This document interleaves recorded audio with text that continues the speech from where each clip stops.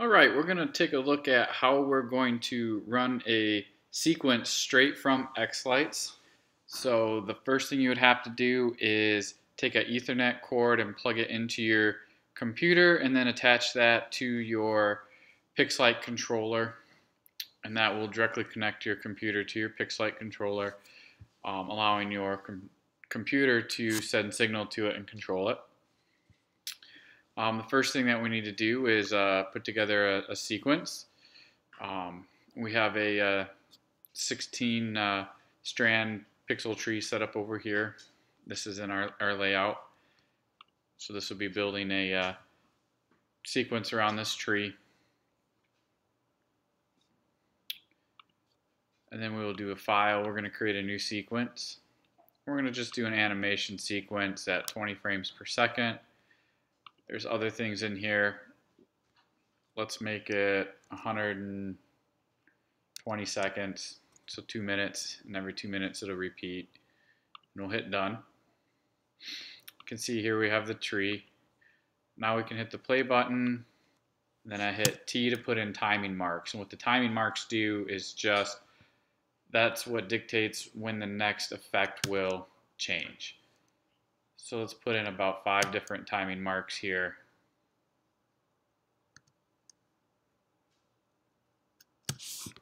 Stop this, and we can just kind of click and drag them out, separate them out a little bit.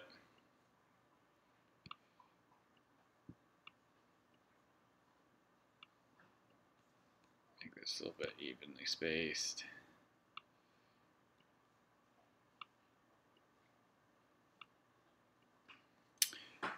And now up here we have a list of all our effects. So we're going to click bars, and let's put different colors here, and I'm just going to drag this onto this part of my tree. And you can see in the preview it shows up with the different colors that I have, and then there's different things on this color setting that you can change if you want to add sparkles to it or anything like that. So let's click on our next piece, and we're just going to drag some different effects in here. Gives you the preview of what it's supposed to look like. We'll pick something like this. You can also drag it from over here too, and that's going to give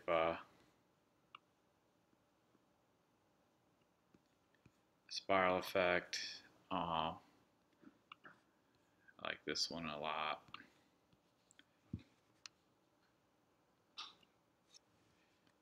That's a little bit different, and we can make things change a little bit. And then let's pick the wave. The wave's cool.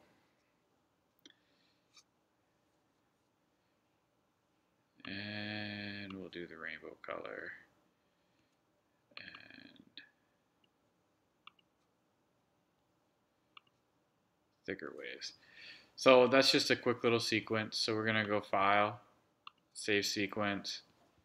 I'm going to go test number 2. It's putting it right in my show directory. And so we're saving this.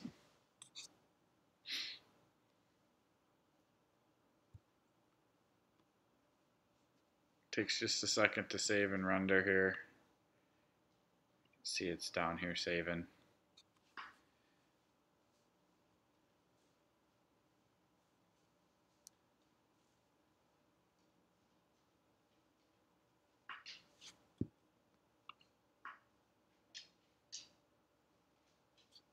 And it's done.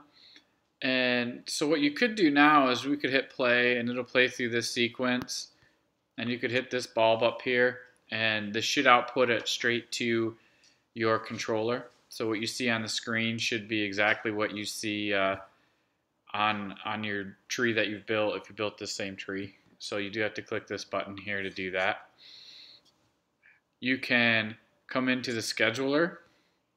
You have to create a playlist first. So let's call this a test playlist. Hit OK. and then you can click here for the xlights files. You can see we have test2 is a sequence that we just created. We can pull that over here, and now we have a playlist called test. If you wanted multiple sequences, you can add them in there. You can put delays in between them, etc. And then we can come to the schedule. Show dates. We want to run from November 20th, which is today, and we can run this through here and hit OK. And you can see it populated all the dates. I hit the playlist. So our playlist is test that we created, and we're going to start at 18, so it's about 6 o'clock out to the 2100 hours. And then you can hit repeat, so it'll just keep repeating that playlist over and over again. And then we hit OK. Oops, sorry.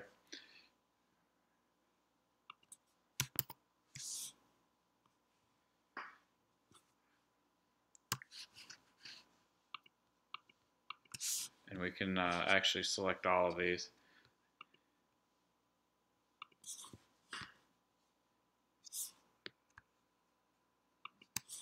So for all our dates, it's going to go from 18 to 21 tests on our repeat. And then you could save our schedule.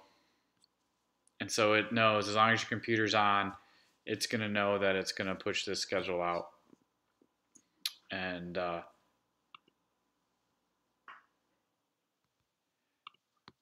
so actually we need to do the light output. That was the warning it gave me. So if you run schedule, and it's going to run exactly what we set up over here. So that's how you can, it's a kind of a quick crash course, but that's how you can run xlights straight out to your computer and kind of schedule it so you don't have to manually turn it on every day. If you have any questions, go ahead and add some comments down below. Thanks.